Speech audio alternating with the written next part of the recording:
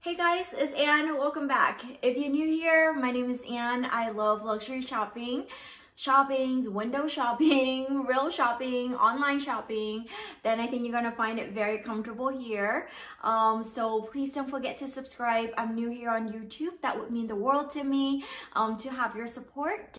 All right guys, the vlog for today is Cartier shopping. I'm so excited to take you guys shopping with me in Cartier, and definitely I made a purchase at the end, so I'm excited to share that with you guys too. But let's go shopping, let's learn everything that we can. The sales associate that helped me with this vlog is definitely one of the best for sure. Like, his passion, his love for Cartier is very contagious, you know, and we met him way back in 2018, and the first interaction with him left such a great impression on us that my very first purchase, I thought I would go back to Honolulu where it all started and basically, you know, have him help us, because I literally with my heart felt like he sold me Cartier. Yeah, he was the reason why I was open with Cartier, or that I was even interested in Cartier, and he deserved that, you know. And Kevin, if you're watching this, please know that I appreciate you so much, and thanks again for helping us, and thanks again for remembering us after all those years. And I'm enjoying my purchase with you, and I just can't wait to, you know, make more purchases and falling even deeper in love with Cartier as the year goes on. So I'm excited. Thanks again, Kevin, and I will put his full name down in the description box. If you guys ever been to Honolulu or get to travel to Honolulu, trust me, you want to ask for Kevin. You want to book an appointment with Kevin because he is amazing, you guys. And tax in Hawaii is also better, so you will get a better deal for the purchase. And right now, I think it might already happen, the price increase that happened in May of 2022. But if it didn't, you definitely want to book an appointment with Kevin because he is an amazing sales associate. All right, guys, enjoy.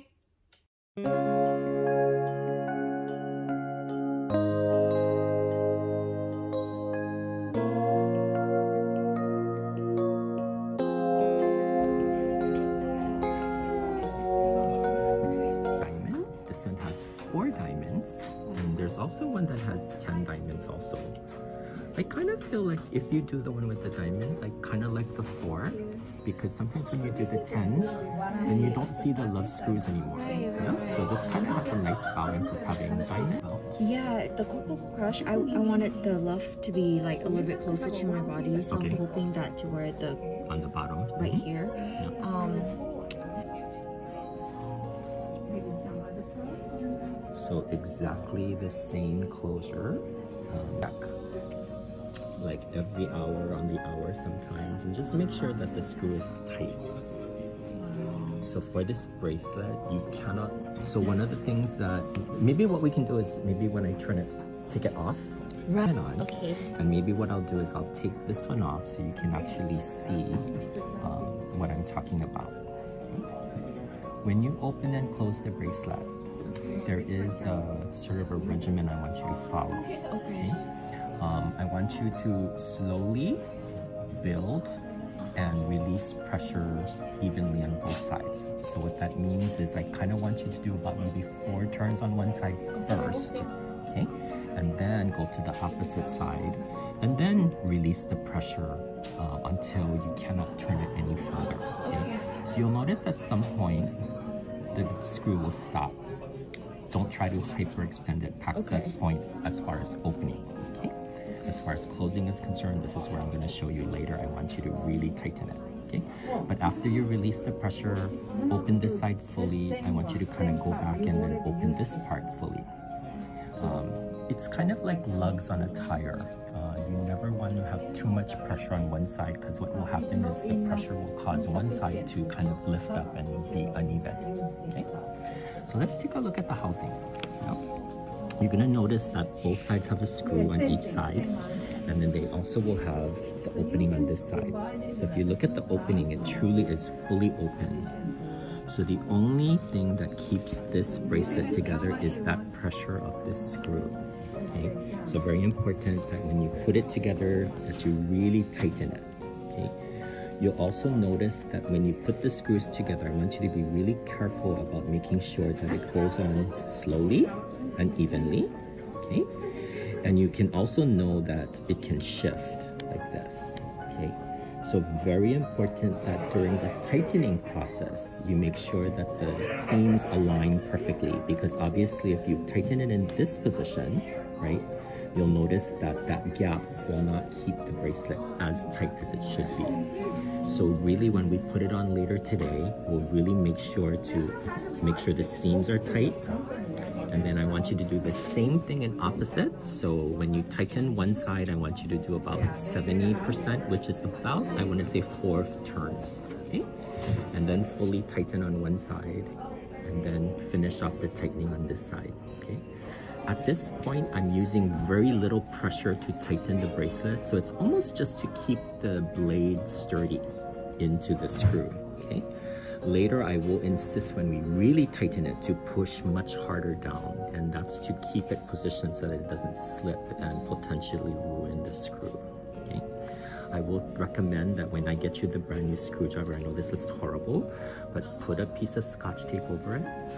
The blade is very sharp, so one slip can cause damage to your bracelet, scratching, as well as your arm. Okay, so keep that in mind. Just put a little Scotch tape over it and adhere it. Okay. If you know, at some point you want to, Justin Clue operates on a hinge system, and basically it opens up like this. So kind of like your Coco Crush, I think. Yeah. Right? Yeah. So totally able for you to take on and off whenever you want to.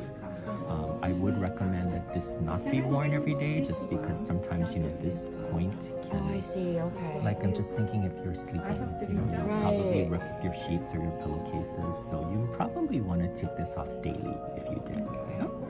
But it's very interesting. The lock is fairly easy to operate. It's just about lifting on one end that opens this up. Yeah, and it locks into place. I usually recommend that when you wear this with your other bracelets, with your Love or your Coco Crush, try to keep the flat edge, meaning this edge, next to your bracelet. And the reason being is in case you have your Love on this side or your Coco Crush, potentially this could go over and it could scratch your Love bracelet or your Coco Crush. So keep it like flat edge together. Okay. They look so great because I don't know if you know the history, but truly, when we designed the Love bracelet, Aldo Cipolla was the designer who created this in the 70s.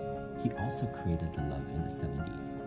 The Love was the permanent collection. This one was kind of not, and it was brought back much later. And so they kind of really go nice together because of the history of the same designer at that time. Yeah. But so pretty together. I like the texture. Yeah, they're really pretty. So for the smaller one, it operates like a flexible bracelet, so it doesn't have the hinge system like the older one or the bigger one. Yeah. So you simply kind of let it wrap around this way. Oh, that's cute. It's very cute. Yeah. A little bit more feminine, I think. Yeah. So it's a great compliment. Where should the Coco Crush go here? So I kind of feel like, yeah, if you do the Coco Crush, I would do it in between just so that it kind of helps to delineate the two different surfaces. I feel like the Crush and the Love have a flat, thicker surface. Kind of having that breakout just include in the middle would be cute.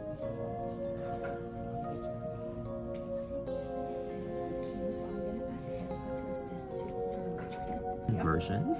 Obviously, there's a no diamond version. The small size has a 6 diamond version as well. And then this one is the and then we have a, 10 diamond version. And then this one is the all pave diamonds. Ready to paint? 17. I brought the 17 just so you can see what it looks like. So this one I feel like if you did something, do the yellow gold as well. You know, I do like the white also,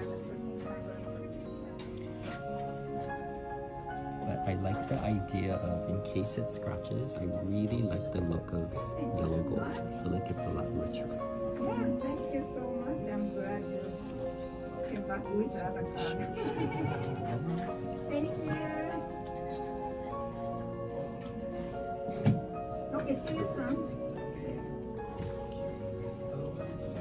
Let's try that.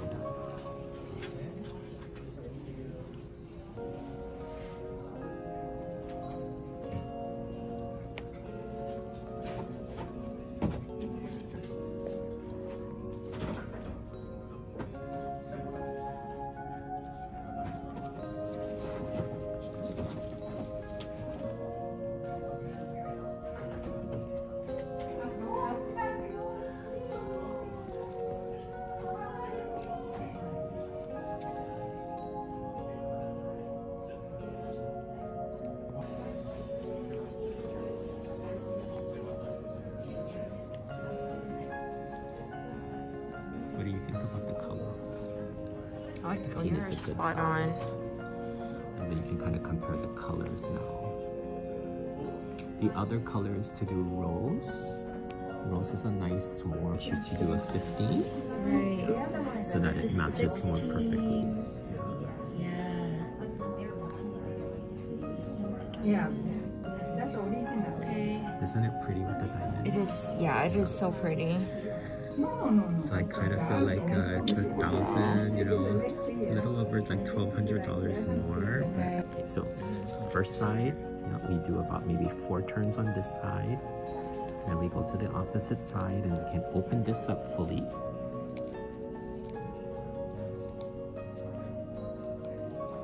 And then go back to the other side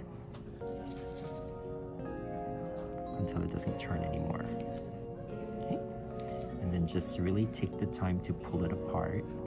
And you want to kind of pull it apart evenly on both sides. Yeah? So do it slowly. Because you don't want this to, you know, you don't want this to happen where you do this. Because this is all 18 karat gold. You know? So you're really conscientious of putting it together, taking it apart slowly, and even it'll be difficult for you to open it later. So just to give you an idea of how tight I want you to be, I really want you, when you really start to tighten it, push downwards, okay? Because I don't want you to not have enough pressure where this slips and then potentially ruins the nail head. Because if it does, and if I can't get it off, we have to cut it off, okay?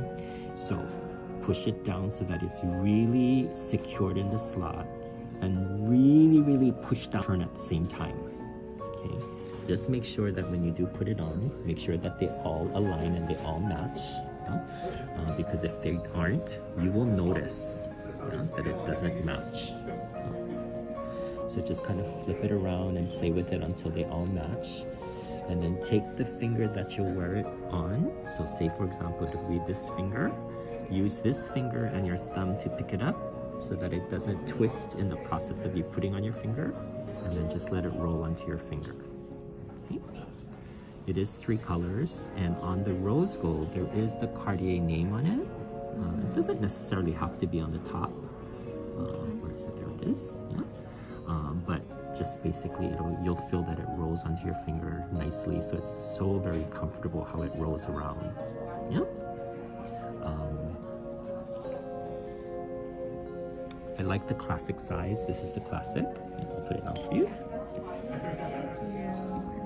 I hope you guys enjoy watching that. That was really fun for me, like watching it again. Like I was there. Obviously I filmed it, but it was just so nice. Like relearned everything that he told us and just basically have a review about everything we need to know about Cartier and all of that. So I am in love with my purchase, and I can't wait to show you guys what I got. But stay tuned, you guys, and don't forget to subscribe. I'll see you guys in the next one. Bye!